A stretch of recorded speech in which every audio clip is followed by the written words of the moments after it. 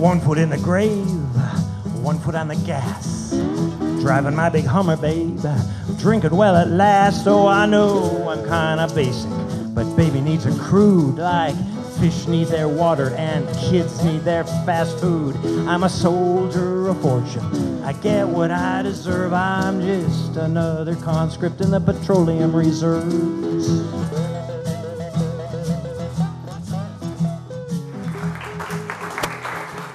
Thank you, Ellen. That's fantastic words. Thank you so much. I am home. Just last month, I was asked to present the topic of sustainability to a couple of classes at Sturgeon Bay High School, right here in the city. The combined classes brought about 40 seniors together, and interestingly, the 10 or so who had various sporting events were excused from the sustainability discussion. I ran the students through the student version of this app I'm working on called the Sustainability app, and found that many had some inklings of sustainability. A few actually knew about it, and 1 or 2 wanted to do careers in it.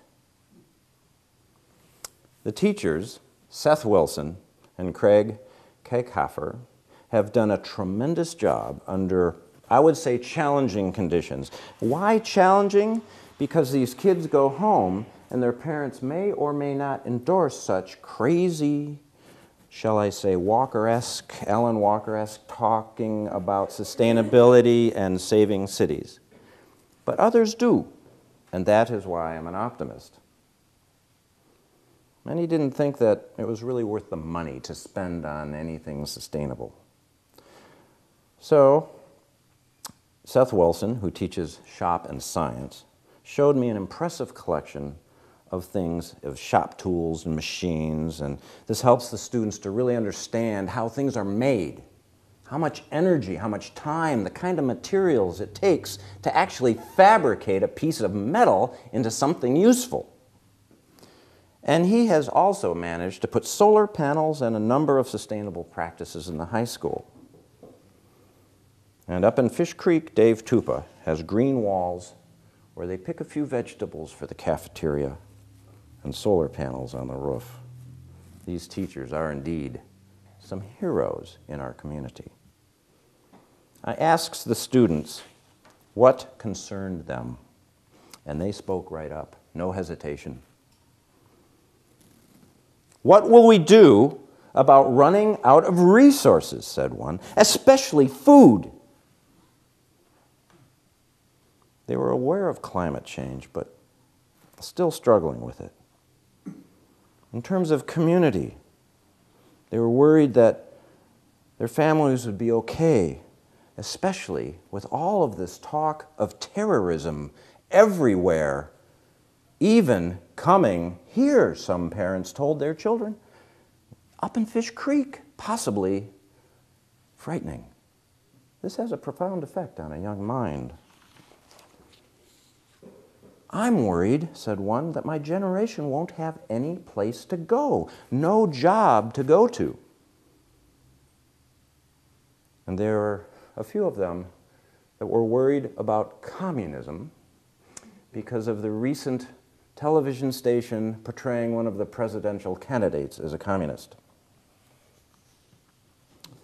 And one said, "Do those guys that my parents elect know what they're doing?" One student said, "I am worried about everything." And yet another said, "I just don't know." What is our view from this bridge? It's about people. What we want. I want that one over there. The larger one. One more over. Yes, the really big one, longer, fatter, denser, and made of really exotic elements. That's the one I want over there. But at what cost? What could be What could be if we considered what cost? What could be? What could we really accomplish if we came together on our decision making, remembering that this is all about people? How did we get to there from here? We are a species of super consumers. But we can progress. We might evolve. We might also envision ourselves not as super consumers, but as citizens of the world, global citizens, even especially in a city of 9,500 people. We can become global citizens, sustainable citizens, especially in this city. We, on our blue planet, no longer have this biotic capacity to feed everybody. It's just not possible anymore. And I'm wondering, should we really overwhelm the rest of the systems? But then I realize, newsflash, we kind of are already way down that road. So we are social creatures, and this is a good thing. Because as social creatures, we are also sometimes consensus creatures. We are social democratic creatures. And I'm wondering, are we really ready for the next evolutionary step? What is at stake? What are we doing? Think of our mayor. Think about the vision of this town that is held close to a heart. One asks, dreamer, doer, passive, active, visionary, quixotic, leader, follower, forward, backward, open-minded or closed-minded, a team builder, or an elite group developer. Do we move forward, really, or are we staggering, or worse, falling behind? We fall behind when reinvesting in historical approaches, some of which worked well in the past but are not applicable now, are taken on as new ideas. The mayor is the city's chief executive officer, the point of focus, the one we look to as our leader and as holding the city's vision for everyone. For everyone. They must possess the ethical and moral compass to guide us. The mayor has the potential to power and power to inspire. The mayor holds the power of veto. The mayor can be an enlightener and an educator to the possibilities. It is not just a job. This is a huge responsibility, especially in this time of contemplating sustainability, of contemplating what the town will be like 100 years from today. 100 years from today, can we be the city, the very community that in 100 years our great-great-grandchildren will be proud of what we accomplished in our day? A future that is seen as better than the moment we are experiencing right now will propel us forward willingly, not kicking and screaming. What influences the sustainability growth of a city? First, the understanding that in the next 30 years, over 80% of the global population, 80% of everybody on the planet will be living in a city. And that includes this city. Cars, cities, traffic, noise, all of this thing has to be dealt with. The cities are the highly populated human ecosystem of the planet. This is an ecosystem we are making. And if we want the ecosystem to survive, we better tend to the nature of it. How many people will live in Sturgeon Bay in 2050? Sustainability. It's an overused word. And some people say that there's no meaning to it anymore because it's so overused, but I find that it is actually very much an important word.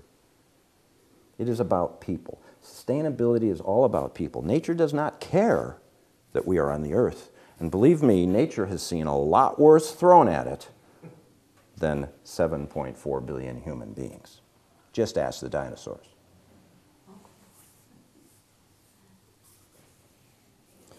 But it's finding the balance between humans and nature so that we can balance what we use and what nature can provide. Sustainability does not mean unchanging. It means that we as a people can adapt to change and thrive for the long term by providing for what needs through responsibility and renewable resources and repurposable practices, sustainable practices. Sustainability is our measure of what we do and what we use towards a good quality of life. This is why it's about people. It's about quality of life. If you have a lousy quality of life, you're probably not being sustainable, and there's a lot of other stuff wrong, right? So, I want you to think of sustainability as a sphere. The big sphere is the environment. It is the planet. How many of us would have a home if we didn't have a planet to set it on, right? So this is a pretty big sphere. And we use everything humans know to understand how this sphere of the environment works. If you don't know how something works, you will damage it, maybe unknowingly, not out of malice. Inside that sphere is the community sphere, the sphere of us, everything that brings human beings together. The city is part of that sphere, and in fact, the city is its own sphere. And inside that sphere is the sphere of the economy. Without the community, you have no economy, and without the environment, you have no community. So, environment, community, economy. So for me, sustainability is a quest. And I learned this by seeing the most beautiful, sustainable cities in the world, and by seeing the utter collapse of cities and civilizations in some of the countries I worked in. But then I come home, and I realize we are amazing consumers. Is it possible for us to look beyond the easy and the fast money and consider the whole, the long-term health, rather than the fast money? Is it possible for us not to build something or buy something simply because we can, but pause and think about the implications and the impacts to everybody around us, because everybody around us is our neighbor? Would any of our wants change?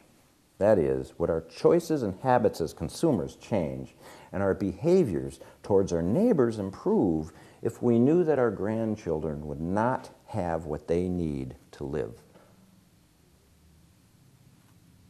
So now, let's remember, cities are the cradles of democracy, the loci of innovation, and the concentration of voices. They are humanity's greatest experiment.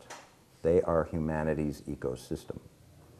And the dominant drivers of environment, community, and economy. Cities will endure. Well, some. Will our small city of 3 bridges endure? Mayors are really the keystone in global governance through the network of cities and the high population centers they're in. Cities are more important because of the number of people living in them than any other place people live on the planet. And the mayors are the closest people to that constituency. I would pose a question: is the mayor more important than the president? Is the mayor more important than a senator? Well, where do you get most of the stuff done? Could we actually sustain ourselves in this small city of 9,500 people? What if we had to source all of our food and electricity in or near Sturgeon Bay? Could we do it? The knee-jerk reaction is no way. If we absolutely had to, we'd probably say, I don't know, the math is pretty bad. But I heard in the elections and stuff this word quite a bit, innovation. Did you guys hear any of that word, innovation? We are an innovative city. I heard that a few times. Pamela Murphy purchased acreage in northern Door County off of Old Stage Road in 1995, and she and her husband John now manage a 10-acre farm that produces 95% of all the food they eat, all the vegetables, all the fruit, all the dairy, all the meats. How does she do it? In a garden, you'll find over 35 varieties of vegetables. And she's a seasonal cook. Blueberries in January, only if they're frozen. Not from Peru. There is a beehive for honey, sugar maple trees for maple syrup. She has over 100 fruit trees in her orchard. Apples, pears, apricots, palms, persimmons, quince, pawpaws, and medlar. That's funny little rose hip-like loquat fruit that we like. And the animal farm produces meats and dairy. Milk from Nigerian dwarf goats is used to make cheese, yogurt, soaps, milk, of course, and shampoo. Chickens produce eggs, and some of the chickens go to meat. The geese go to meat, and she also has rabbits. That's meat as well. In the shady backyard spot of her lawn, she has inoculated and soaked a bunch of logs, and the mushrooms are growing there for the stir-fry breakfast. Pam Murphy is an artist and can paint in her gallery between trips to the garden, to the animal pens and the fruit orchards. My sister Jean introduced me to this farm. I've known Pam for a long time, but I had not seen her farm. We went up there last year, and I was just up there last week with a sustainability class from the clearing, and I can tell you, these people were floored. How can you actually grow enough food to eat all year round? If you have any doubt, go see Pam. And here in Sturgeon Bay, consider the vegetables and fruits consumed by the residents of Sturgeon Bay. Well, I went into the grocery store and I did a little bit of research. Very few things are from here. With highly efficient, tried and true agricultural methods, and with some hydroponics and greenhouses to get us through the winter, could we really produce enough vegetables right here to feed 9,500 people? People eat on average 685 pounds of vegetables, fruit, dairy, and meats every year. That's 6.5 million pounds of that stuff for 9,500 people. If you want the math, I'll give it to you later. How much space do we need to grow that? Well, it turns out that that requires about 5,310 acres. That's just 8.3 square miles. Now, Sturgeon Bay is plonked down in the middle of agricultural land. 8 miles of agricultural land is nothing. That's easy to come up with, actually. If you co-opt farms, co-op people like to grow food, maybe like a wife who has an urban garden in the side of the house. I mean, all of these things are possible, you see. So with only 8 square miles, we could actually grow all the food, vegetables, fruits, meats, and dairy for this town without importing anything. That means you don't get avocados in the middle of winter, because in the greenhouses you can grow avocados. In my house, I have 3 avocado trees.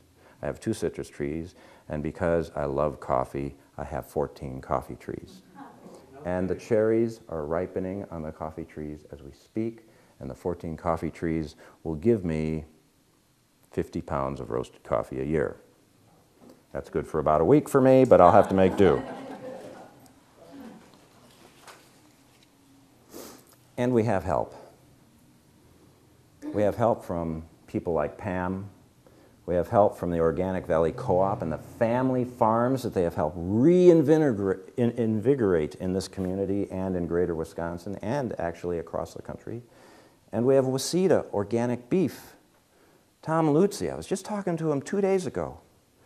And he is like, you can't just believe how excited he is about, that's a meat cow, and it's happy. It's playing with a toy in the field. And look at the lawnmower that's cutting all that grass and stuff, and the cows come over and stand at the fence, and they stare at the lawnmower because they know the guy on the lawnmower is going to bring the bucket of grass over and dump it in there for them. It's like a fresh salad.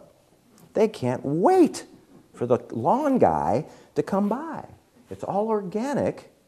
And he says, margins are tight, we spent a lot of money, but we gotta do it. Somebody has to start somewhere. So the answer to the question of growing all of our own food in Sturgeon Bay is a yes! Plant something. Let's consider energy. Could Sturgeon Bay provide all of its electricity, that is, for its 9,500 residents and approximately 7,075 households that currently have accounts with Sturgeon Bay Utilities? I did my homework. Well, first of all, let me talk about LEED. Chris Kellums told me just a week ago, I want my house to be here in 200 years, and I want it to be energy independent. I just about cried. I mean, wow. She and Dave out on Alabama Street, they're doing it. LEED is Leadership in Energy and Environmental Design. It is a voluntary consensus-based certification of using sustainable practices. Enter the LEED landscape that Christine and Dave Kellums have innovated in town in Sturgeon Bay. You've read the articles, you've been to the openings, and have you done it yourself yet? There you go, we're coming along. So they got a hold of Virg Temme. I've known Virg a long time, and she's pretty creative. Just keep her on budget. Keep the city on budget too, by the way. Well, the Kellums owned the small lot over on Alabama Street, and it had an old summer cottage that Dave was telling me about. Nice little place, wasn't winterized, cost an arm, a leg, and 2 or 3 cats and dogs to pay for the heat in the winter. The couple right here was environmentally aware. Now, the Kellums know about climate change. You know, in fact, I think they know where the state of California is, possibly. And they're very open-minded to ways to conserve energy. So they were also associated with the Door County Climate Change Coalition, of which Virg and myself and many others are members. And they were interested in actually becoming better stewards of the planet and actually not talking about it, but putting ideals into practice. This is gutsy. We talk a lot. We do little. The Kellums used local talent. This is really important. This is jobs. So, what'd they do? Well, they needed, you know, the electrician and the plumber and the guy that can put solar panels and the guy that can put in that cool Scandinavian heating system and the renibulators and the gizmachos and all those things. And all those people are within about 50 miles of here. Most right in the town. 1 or 2 came from Green Bay, maybe. That's local. That's local. You're employing locals. You're employing your neighbors. And now Chris has a 200 square foot vegetable garden in the front yard. She doesn't have to cut any grass. Yay, there is a little bit in the backyard, but because I am making her feel very guilty about that grass, she will be planting vegetables there soon. So I visited the house a while ago with Virg, and that's when I met them, and we talked, and I started suggesting all these more things they were doing, and they said, no, we're already doing that. And I said, oh, well, what if you did this? We're doing that too. And how about, yeah, that we're doing that as well. There were a couple things that I came up with that they hadn't quite yet put in, but I'll tell you, you got to go see this house. This thing just got a 106.5 LEED Platinum certification, which is in the upper 0.1% of houses in the United States.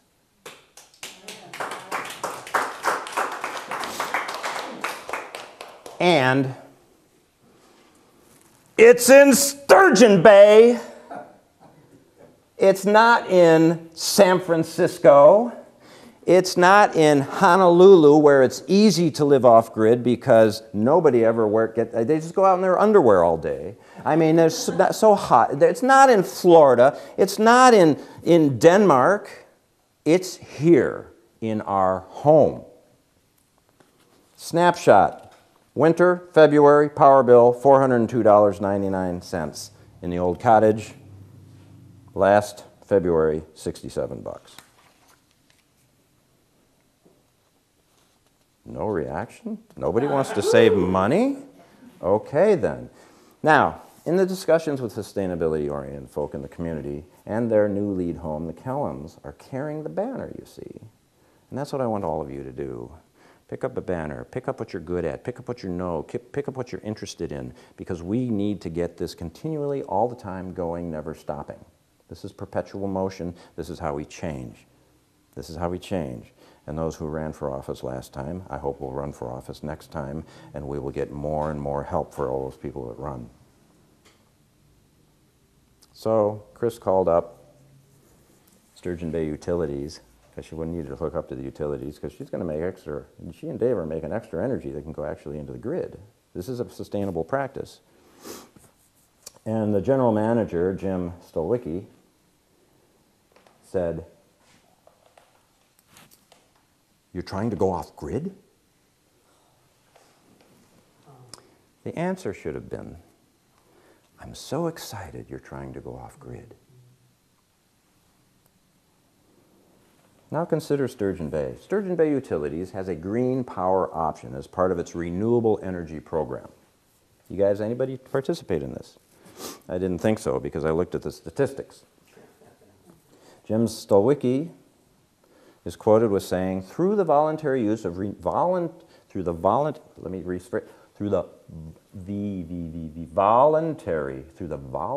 use of green energy, could have been sustainable energy, but green, okay. Actually, energy is rarely green. It's all sorts of weird spectral colors. And he said, through the voluntary use of renewable energy, everyone can help to preserve limited resources for future generations. But only 2.4% of the SBU customers participate in this. And although this is sadly greater than the national average, this is a frighteningly low percentage. In fact, this is what we call in the biz window dressing. This has no impact at all, 2.4%. 10% actually has no impact at all. And you see where I'm going with this. We are behind the 8 ball. Sturgeon Bay Utilities has 7,075 paying customers and consumes 52,784 megawatts of electricity, megawatt hours of electricity in 2014 for those people. It's about 12 cents a kilowatt hour. They brought in about $6.4 million. It's a business. Remember the question, could Sturgeon Bay provide all of its own electricity, that is, for 9,500 residents and approximately 7,075 SBU customers? So Sturgeon Bay Utilities would require 0.06 square miles, or 1.8 million square feet, of solar photovoltaic panels to give everybody in this town electricity local. That's it. That's it. Even if we doubled it, that area is not prohibitive. Costs? Got to work it out. But guess what? They do it in other places, other northern climates as well. But imagine all of this could be accounted and accommodated for on the south-facing rooftops of every Sturgeon Bay building. I'm not saying there aren't challenges, but I would contend that the biggest challenges are not technological or financial. They are political and social. So the answer to the question is, yes! We can produce all of our own energy. Sturgeon Bay is a young city as cities go, maybe a middle-ager in the Midwest, but it's a young city. In 1849, Oliver Perry Graham built a cabin just down the way, and that was only 167 years ago. Graham was far from the first person here, though. That honor goes to the First Nation people, those who followed the melting ice of the Pleistocene Glacier north as the Great Lakes were formed. They found this land void of humans and rich in wildlife and forests. The soil that had been compressed by moccasins has long been plowed. The rock that was polished by ceremonial wonder has been quarried, and the cedar, white pine, sugar maple, hemlock, hickory, ash, and oak that were shelter has been cut. And now we go to the inhospitable vertical face of the Niagara Escarpment to find our oldest Wisconsin forest, where some of the trees are 1,500 years old, too gnarled to make a board. Living within one's ecosystem means that we can sustain the life and the community thereof. Like nature uses energy and elements, dynamics and opportunities. Ask yourself, do you live in the same ecosystem as your neighbor? Maybe a better way to ask this is, do you live like you are living in a different ecosystem than your neighbor? The conquering of the Dore Peninsula occurred much the same as everywhere else people went. Gradually, more people, more homes. First jobs were harvesting what nature provided. Fishing, trapping were the early mainstays. Soon, the timber industry. And under the sawmill, the Dore's virgin forests were hewn, stacked, conveyed to build the town and others down the lake. This place, though, would ultimately be named after its namesake bay, Sturgeon, named after its namesake fish, sturgeon. The sturgeon, a truly ancient fish, a Triassic-aged fish, Asimilitaceri, coming into being over 235 million years ago. Think of the genetic memory in that one. So, more villages. Graham came Otuma, came Sturgeon Bay. On the other side, Bayview. The canal digging operation in 1873 stretched on for 9 years. And the result was Lake Michigan is now connected to Green Bay, and everything north is actually officially an island. To the city's end, the dolomite of the Niagara Escarpment was blasted, hammered, shaped, and crushed into buildings, into stone, and to materials to make miles and miles of roads. And then a steel bridge went up in 1931. The sawmills had done their job all too well, because now all the forests were gone. With the Sturgeon Bay Canal and the abundant great shipping, shipbuilding really boomed, and it really took off in World War II because of submarines. And then crops and orchards became the rural occupation, complementing the city shipbuilding jobs. But the soils are pitifully thin, but they're mineral rich. But now they are tired, and we have to get phosphorus from Canada, Florida, and Mexico, nitrogen from petroleum, and potash from South America so that we can eat corn. When one is trying to survive and nature is plenty, one may not see the forest through the trees.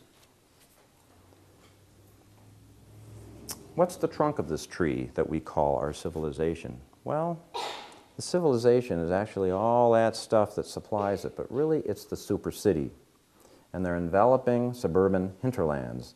These are centers of human development and innovation. Since the 1800s, we've seen a creative and service components in city outpace all that traditional production stuff. That's why the old economics don't work anymore. Things are different. Ask any economist that's been doing his homework. It is really, what we're in now, is a transformation of our economy, a transformational economy, transformative economy. New rules, new players, younger people, better technologies, open minds. Just 4 or 5 hours south of us, about 240 miles, is a super city. It's our super city. It's Chicago. We are part of Chicago. We are connected by water, by roads. We are connected underground in the groundwater. We are connected in the air by airplanes. We are connected by buses and trains, food, transport, electricity, goods and services. We are part of Chicago. Some of you might think we are more part of Chicago than you want to be. And in between, Kenosha, Racine, Milwaukee, Port Washington, Manitowoc, Two Rivers, Green Bay, and off-trend Apple Valley towns of Appleton, Neenah, Menasha, Oshkosh, and Fond du Lac. All of these towns together, how many people are here? 13 million. That's a lot of people. If you journey through all these towns to get here, you'll go over 143 bridges.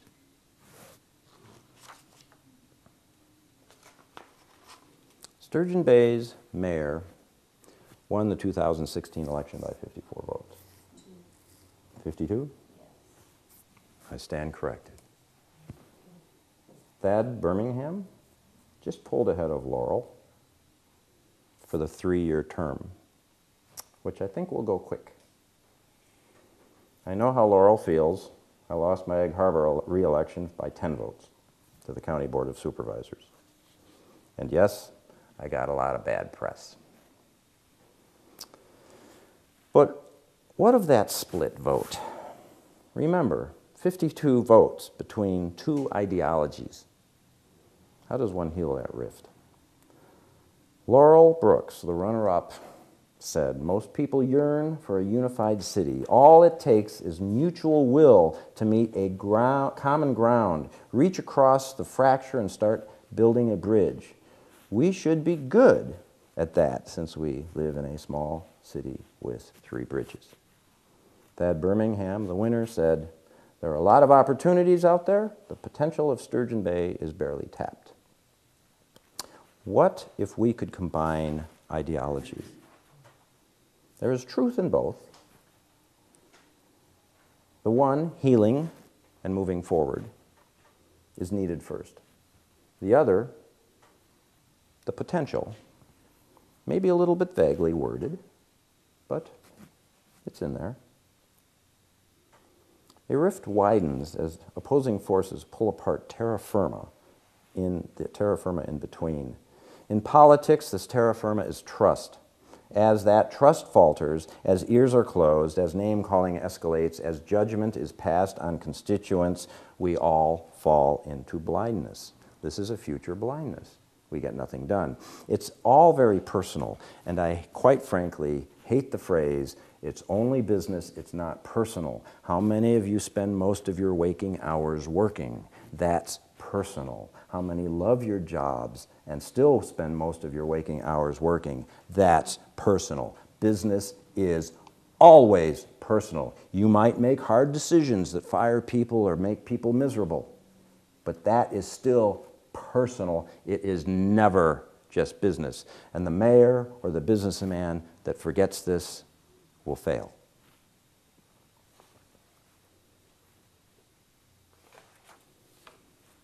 So, this century, and we're not that far into it, started with possibility, but catastrophe and incogitability rained down. I was in Green Bay in the Kavarna Cafe having breakfast when it happened.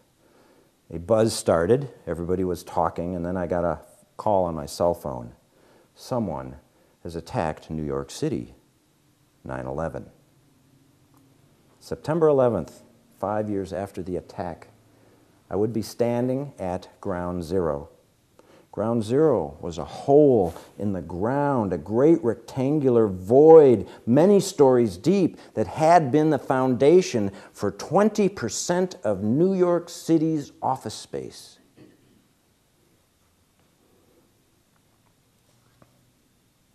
It used to hold a unique community, an ecosystem, if you will, that held a special vibrancy to the city.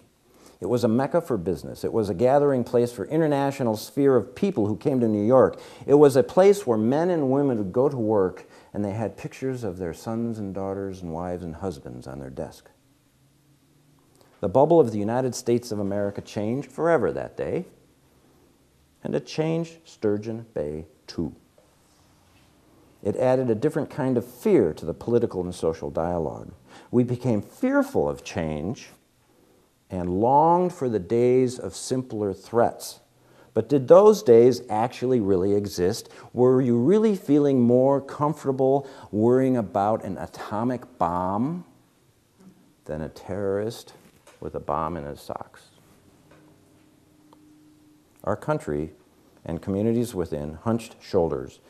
Many of us musicians in Door County participated in the benefit concert for September 11th at the 3rd Avenue Playhouse, just a month after that disaster.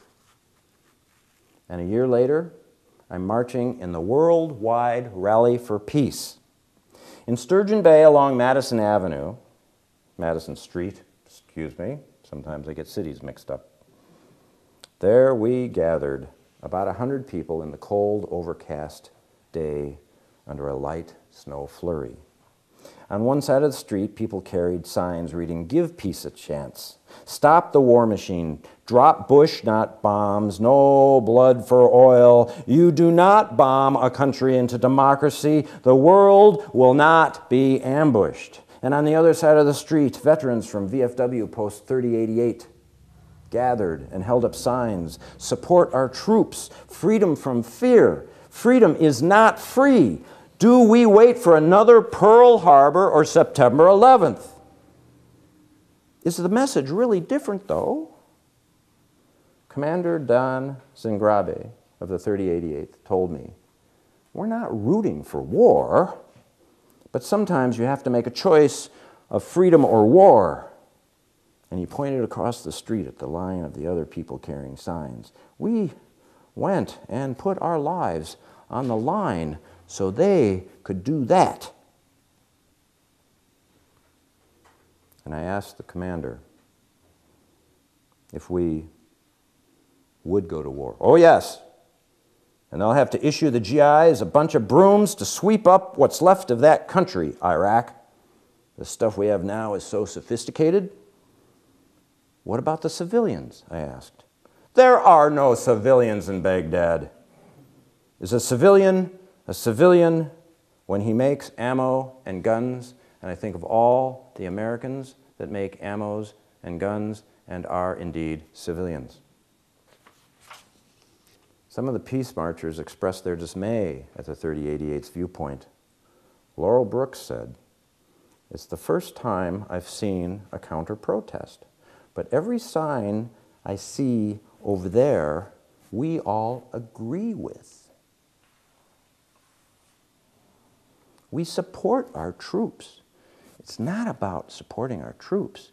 It's about not going to war."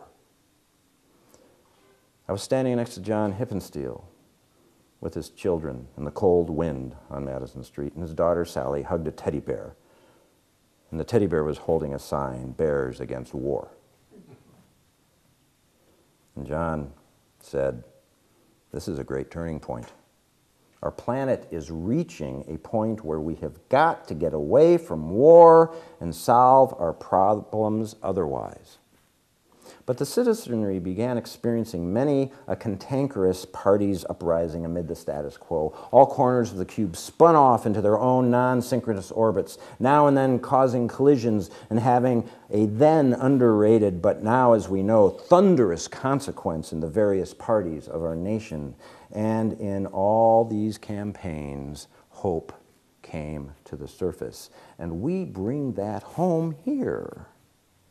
From the fomenting diatribes to the articulated truths, from the bray of beliefs to the discourse of science, from the emotion to logic, we are besieged with a continuum of information and opinion, and this in whatever state of disjointedness it may arrive, and in whatever state we are in to be able to take it on. Well, the point is, we receive all this information. We receive too much information, and we're not always really sure what's fact and fiction. We live in a strange time. Last year's issue of National Geographic in March was headlined, "The War on Science." Climate change does not exist. Evolution never happened. Moon landing was fake. Vaccinations lead to autism. Genetically modified food is bad. Pretty much pick your poison, right? How are our policymakers supposed to proceed with all this disarrayed information?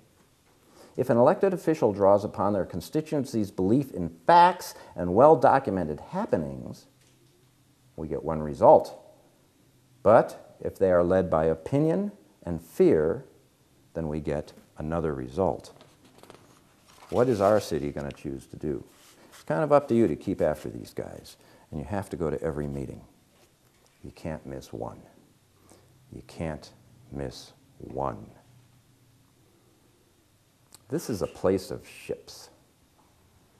When I worked for WBDK 96.7 FM on your rail, or if it's an electronic device otherwise, your buttons, Roger Utenheimer said, "Go out and find stories." I wrote 100 stories on Sturgeon Bay for the radio and 200 stories for the Peninsula Pulse. I talked to just about everybody. I couldn't get enough of you guys. everybody's got this fantastic story to tell. The ship captains on the 1,000-footers would say, "Who the hell are you? I'm from the radio station. What do you want? I want to do a story on you and your ship and what it's like on the water." "Oh, well, all right then." And we would walk the whole length under every single deck, and I got to see every single oily joint and piston and deck and bump my head so many times that, look at me, I've lost all my hair.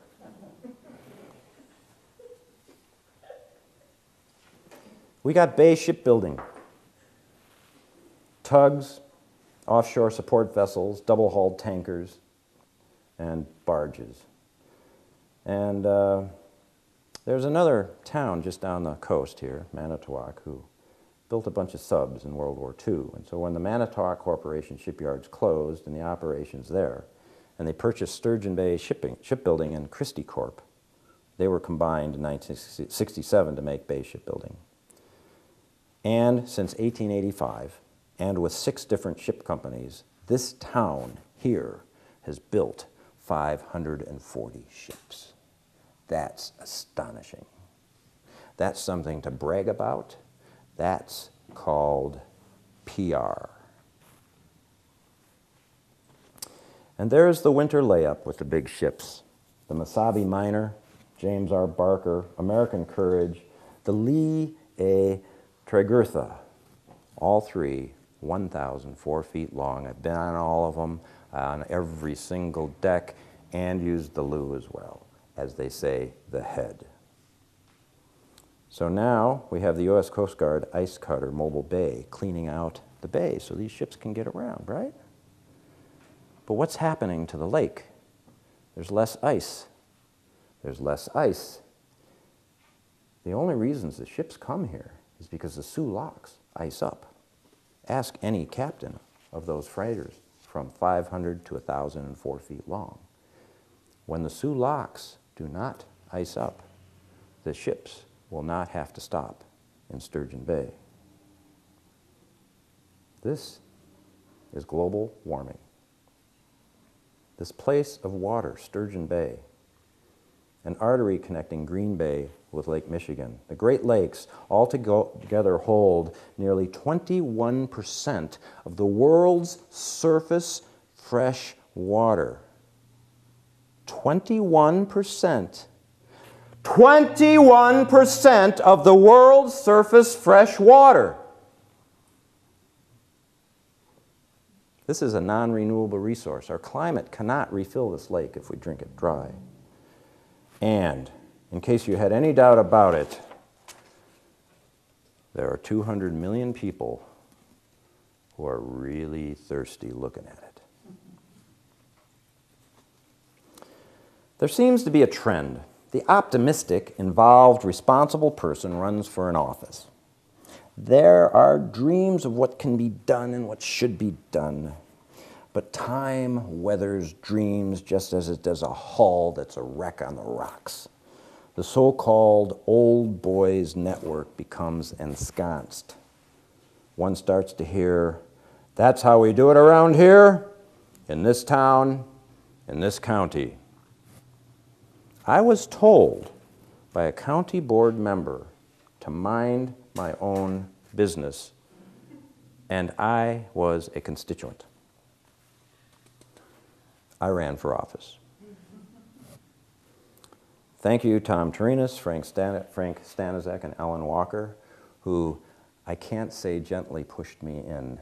I think all 3 of them used both feet, both hands, lots of guilt trips, and there we went. And I joined others in trying to stop the building of a justice center. Why would I do that? Because in the land deal that I investigated, in the building I looked at the designs, there was poor judgment.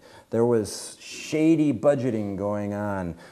Documents were misplaced, never to be found again. And I was made a villain. I was made a villain for finding these things. I also didn't want my home to have a jail as a business.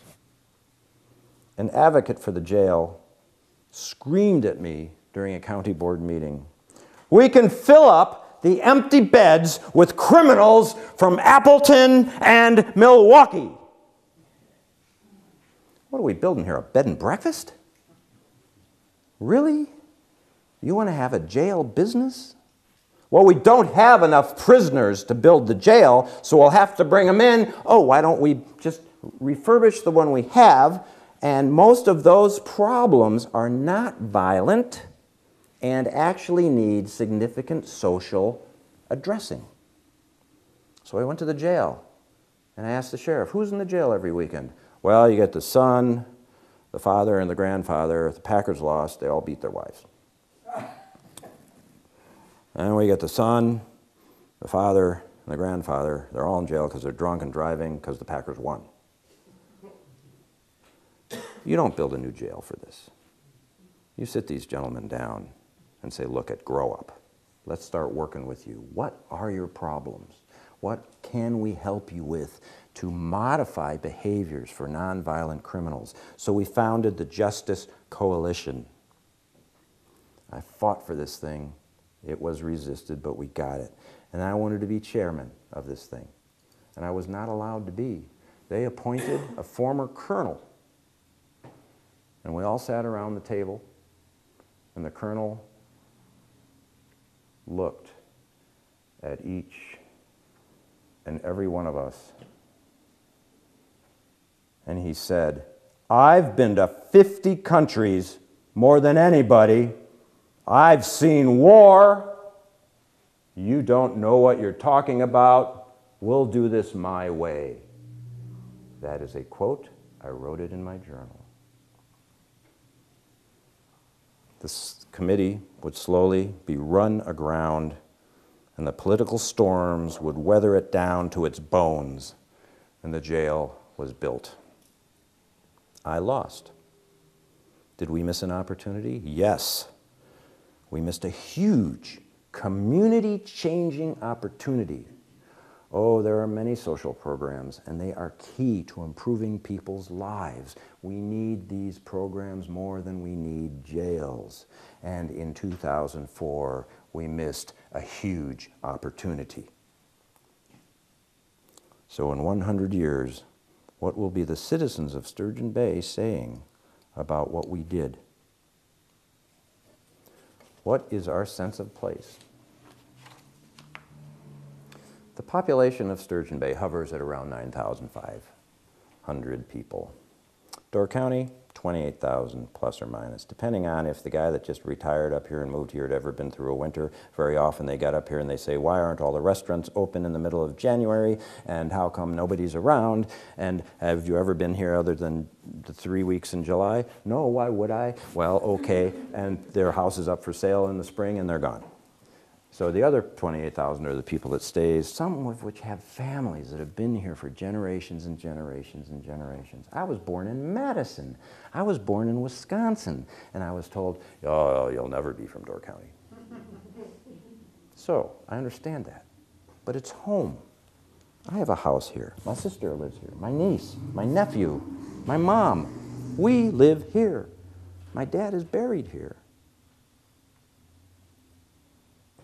Annually, we get about 2 million visitors. About 1 million of them actually detour through town. Now, I understand where they're working on that bridge right now because they want people to go through town. I'm predicting the highway department will keep that bridge project going until well into the fall because all these shops need a lot of people coming in. You guys think so? Yeah, I know. It's not so inconvenient, really, except I almost drove off at one dark night before I knew that it was open or closed. So this has a huge impact to the town. They come from all over. They drift down 3rd Avenue.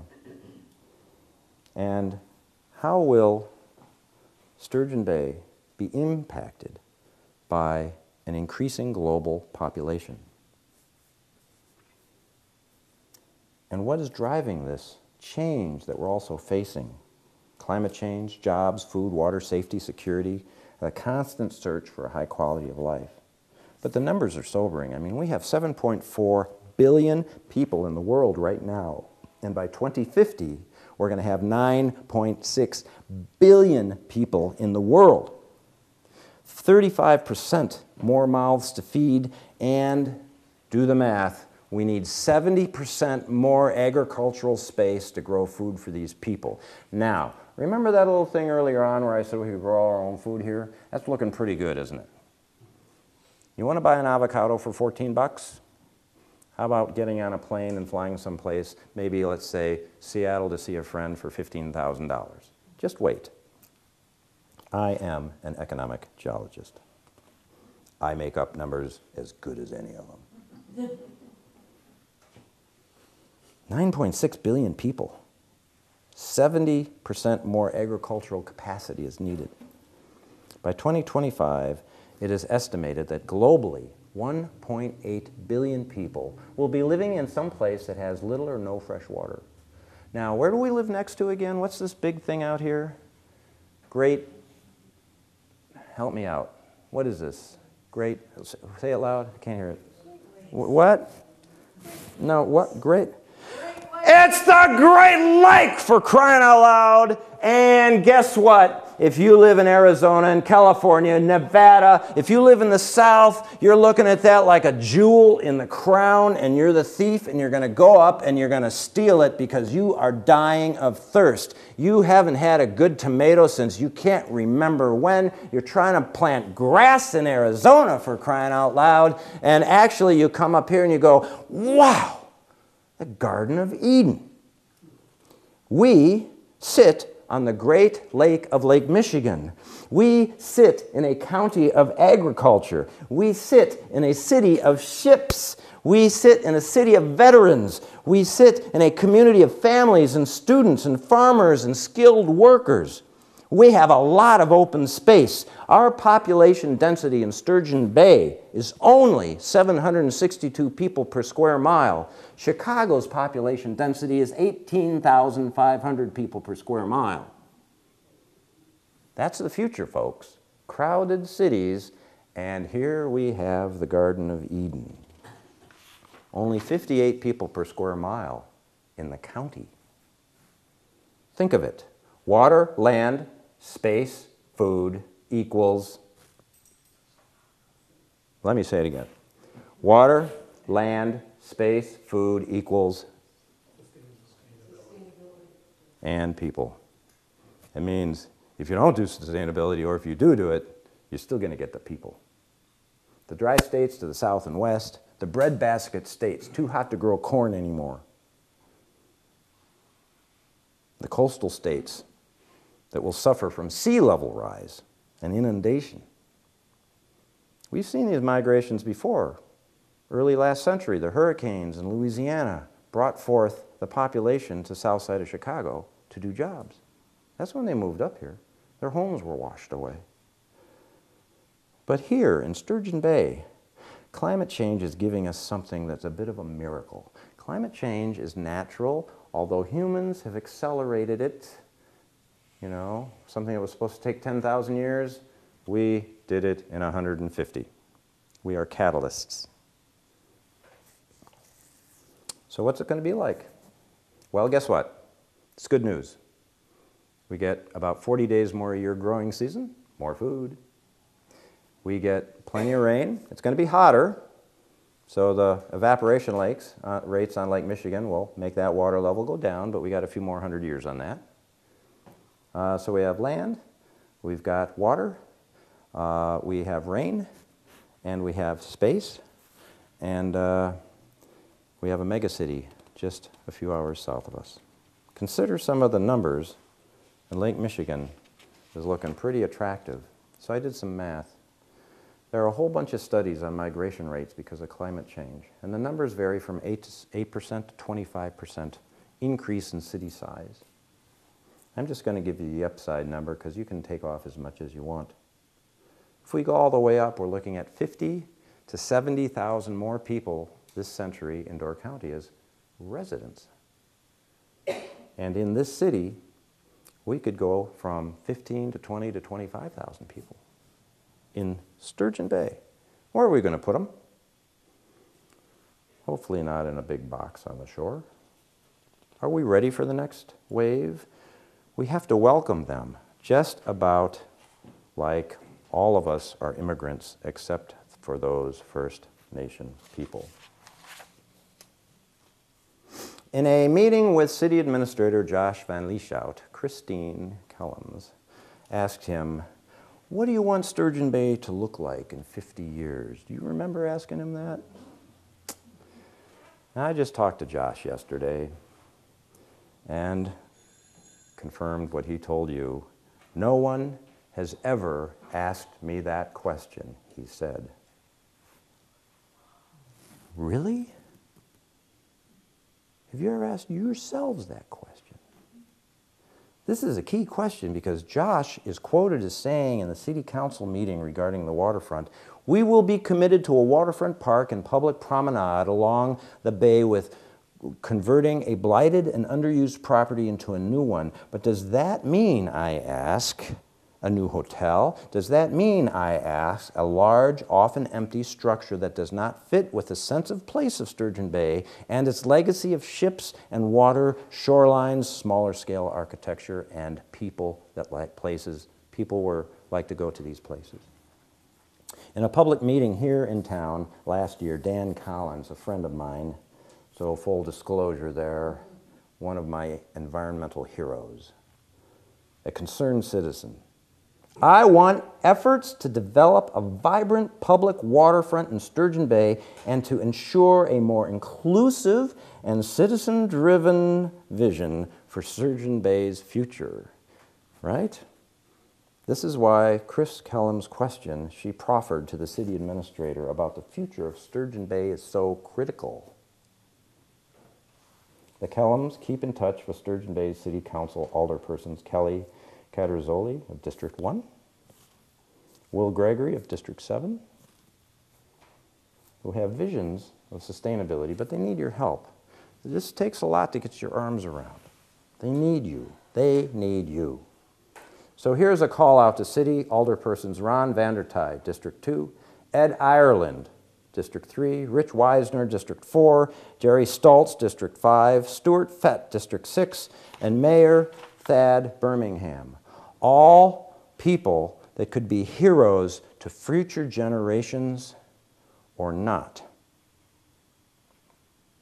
And a reminder that we have enough buildings that are too big. We have enough buildings that are architecturally inappropriate. We have a few too many developments that block the shoreline and access by the citizenry. We have too many buildings that are underutilized or standing empty for the majority of the year, in some cases all year. And we are losing our young people to other towns. And we are importing our food from distant shores. And we are mining and pumping our energy and not seeking out more of the sun. And we are, well, I think you get the message. There are always people who can list the reasons why something won't work or isn't possible. But we are innovators. And if you don't think you are, open your mind and start to think about what you could do. Just showing up at a meeting is a big step. We are innovators. In fact, innovate.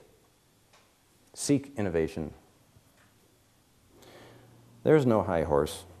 There's no smooth sailing. There's no straight road as we traverse this into the future. What do we want our city to be like in 100 years?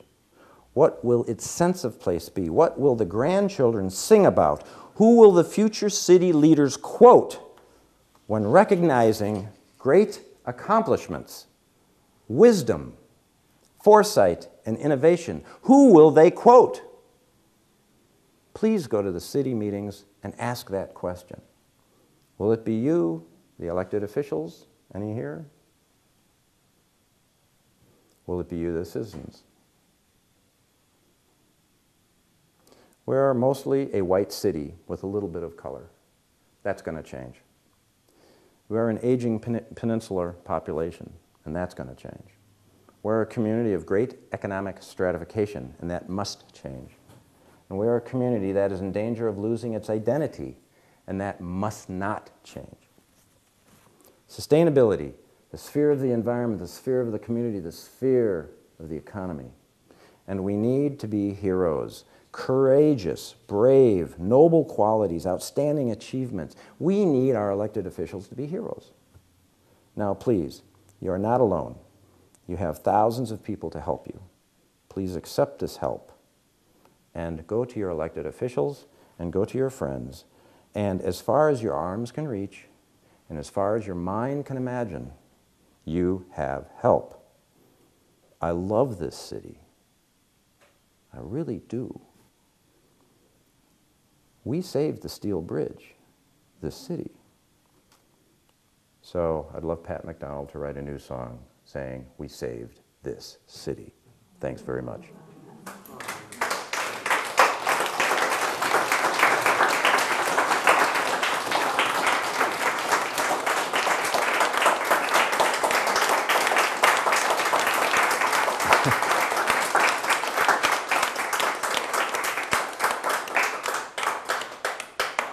What next, Ellen?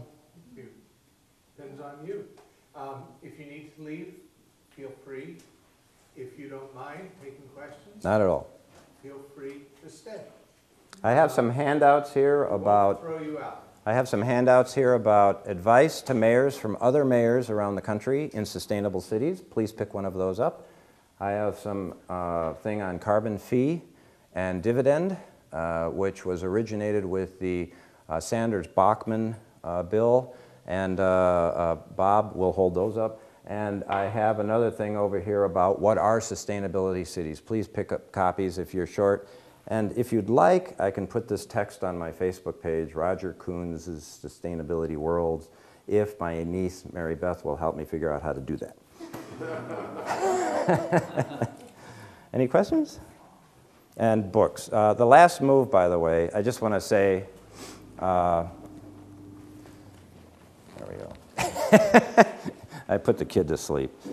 I got married, and a couple years ago, and I was moving some stuff. Oh, yep. I was moving some stuff from here to Connecticut, where she has a house, and I thought this would be 3 days of boring driving, and I was actually really looking forward to it because it's all been very busy. And it was anything but. Got stopped by the cops, and they pulled civil forfeiture on me in Indiana. I was in Cleveland during the Republican first debate, and it was the night Jon Stewart had his last show. And then I had lunch in Sandy Hook 2 days later. So this is that story. It's only $10. Pays for gas, because I'm still not. Well, I don't own a car. Gave one up 8 years ago, but to get up here, I had to rent one. So there you go. When is the escarpment book coming out? This fall, the first half is at the editors. Tell us the question. Oh, yes. The question is, when is my escarpment book coming out? This is a book on the natural history of eastern Wisconsin from Milwaukee to Washington Island, starting at 4.55 billion years ago and going 200 years into the future. And it's a collection of stories about what we see and how we know this stuff and what's going to happen. And in great vivid detail, some experiences like some of the Mount St. Helens eruptions where I lost some friends, and finding dinosaurs and stuff like that, as well as climate change and how we figured that out. So I've been doing a lot of research here over the years, and the research with my class that I teach every now and then down at the Cedarburg Bog was the first class to actually find the bottom of the bog and document climate change since the ice left. So that kind of stuff is in there. It's a fun read, and it's not highly technical. It'll be for everybody. And I'm only 2 years behind. But there's a couple other books too. Didn't See That Coming, which is what Alan was kind of referring to early on about wandering around the world and kind of learning about sustainability by actually watching it work. Oh, yes. Yeah. Just a brief point. I'm not a geologist, but I remember studying the Niagara escarpment, the part over New York by Niagara Falls, Yep. the way it's eroding. So you hear about the dolomite being the protective layer, and then the erosion that happens underneath the fall, the way it's slowly inching its way backward. I moved to Door County, started coming up here 4 years ago, moved here a year ago, and I'm like, where's the dolomite? So you had mentioned, I believe in your presentation, that it was crumpled up and basically harvested and used for roadways. Is that correct? There's 52 quarries in Door County. About a third of them are gravel from the glacial outwash, and the rest are crushing up rock. And those are in the Dolomite. The one in Peninsula Park, the one just up at the end of the road here, and a couple other up the way were actually on the escarpment itself, because you could load barges. You could just blast them off and put them on the barge and sail them into town or down to someplace else. The escarpment, and you're sitting next to another expert of it there, Bob Boltman. The escarpment is heavily impacted in Door County, and that's because a lot of the home building on it and a lot of the treatment of that forest on it were impacted before it was fully appreciated. So we are trying to protect the rest of it up here rather vigorously. And it's here. There's some beautiful places. All of it has been impacted, but some of it has recovered. Okay? Is there any relation between the removal of the dolomite and this karst? No. Not a gel, okay. No, the karst is millions of years of rain dissolving the rock away and making, it's kind of like we're living on Swiss cheese. It's full of holes. You get a cave, it caves in, makes a sinkhole, and the farmers, when I was a kid, we'd come up to Maryland, the Sandstroms up on Waters End Road, and one of the farmers, I heard him telling Maureen, I don't know what we were, 5, 6, 7, something like that. Oh yeah, what I do is when these things open up, if I got an old refrigerator I don't need, that goes right in there. You know, I got a car in one of them. If we get a dead cow, that goes in there too, but oh boy, the water tastes bad for a few weeks after that. Kids need their fast food. I'm a soldier of fortune. I get what I deserve. I'm just another conscript in the petroleum reserves.